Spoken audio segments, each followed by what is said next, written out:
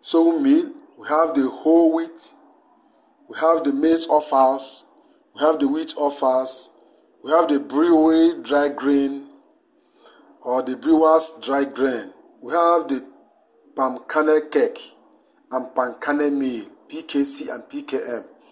We have the soya beans. Under soya bean, we have soya bean meal, we have soya bean cake, SBM and SBC.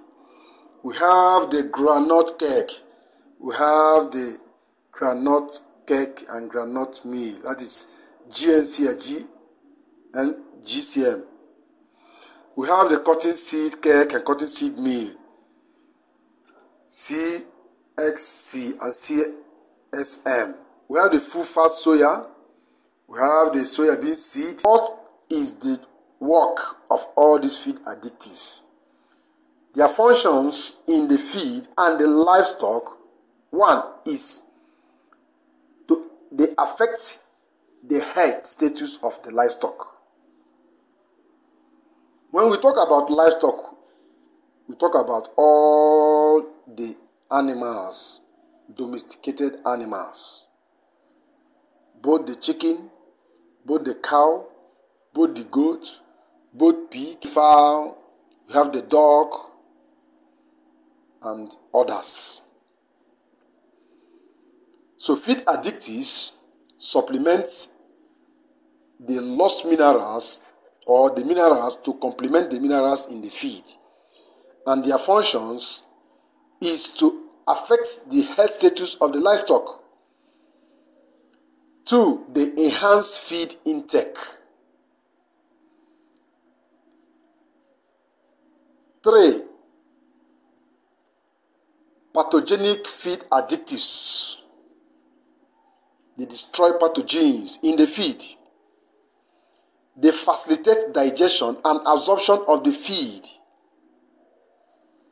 They act as enzymes. They enhance quality and acceptability. That is, they make the feed with the fish oil in the feed. Once you throw or you spray the fish feed in the water, you see how the fish will jump up. It is because of the aroma of the feed. If you throw ordinary stone there, they will not jump. They will not see them. They will not even feel that something has entered. But because of the aroma, and what is the aroma? The aromas are from the feed additives. They enhance quality and acceptability, promote growth and production. They alter metabolism and affect the health status of the livestock in general.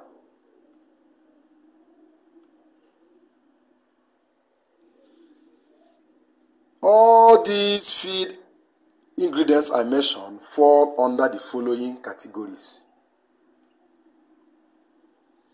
the soya, sorghum, oat, wheat, corn, all of them fall under vegetable protein.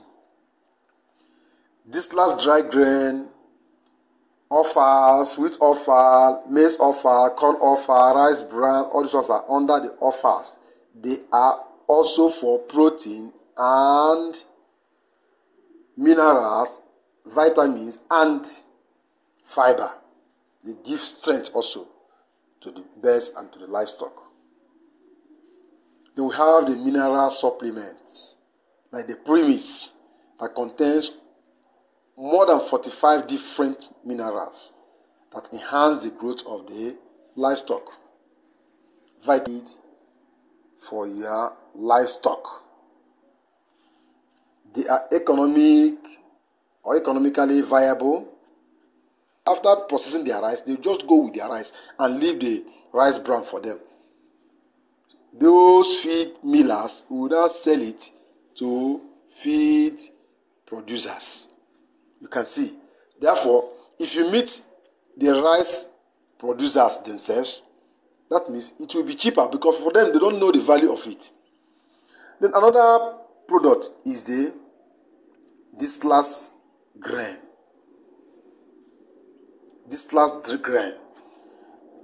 grain, we have distillers dry grain belly, we have distillers dry grain corn, we have distillers dry grain wheat, we have distillers wheat grain corn, and distillers dry grain soya bean, distillers dry grain guinea corn. All these things are used for production of local alcohol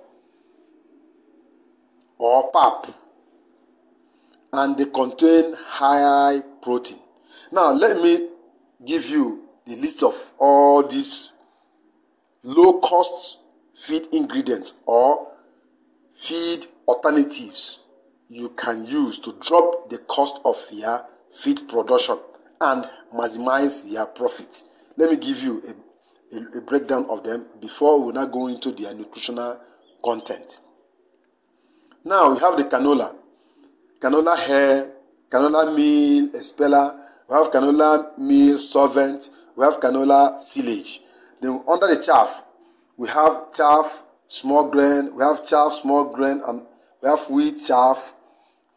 Then we have the distillers dry grain belly, distillers dry grain corn, distillers dry grain wheat, distillers wheat grain corn, distillers dry grain guinea corn, and the rest of them.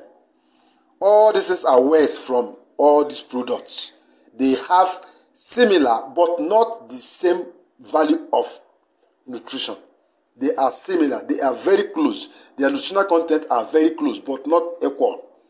I'm going to give you the nutritional content of each of these particular products that will help you to drop the cost of your feed, and feed formulation will now become too low and too cheap to the extent that you will make enough profit.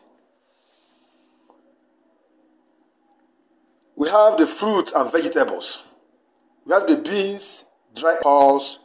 Then under the screenings, we have screening belly, screenings canola, screenings corn. We have the screening feed pea. We have the screening guinea corn. We have the screening grain. We have the screening wheat. And we have the lentil grain. Then we have the soya meal, soya bean hulls, soya bean meal hull. This soya bean, when they break it, the hull itself is valuable in livestock and poultry also. They contain very good amount of nutrients that will enrich your feed. Then we have the soya bean meal solvent. We have the straw, we have the belly straw, we have the bean straw, dry edible, we have the chickpea straw, we have the feed pea straw, we have the flax straw, lentil straw. Depending on your location, you can trace all these ingredients. I may not be able to give you the picture of all of them, but I will give you the photos and video of most of these ingredients so that when you see them, you'll be able to identify them. Most of them are in your area. Are you in the south? Are you in the east? Are you in the west? Are you in the north? God blessed all the regions of the world with what with. You hardly see an animal traveling from Russia to America to go and search for food. They get their food within their environment. God that created them placed their food within their environment. So it is now left for you to locate that particular food. We have the sugar beets. We have the beet top sugar. We have the beet top silage sugar. We have the beet selling sugar. We have the beet selling silage. We have the beet top silage sugar. Then we have the weeds. Kochia hair weed. We have the kochia hair late. We have the slaw hair. All these things are available in your location. You look for them. We have the Barbara nuts. Most of you from Nigeria, those of you from Enugu side, where they cook opa. This is they call opa. And many of you know it.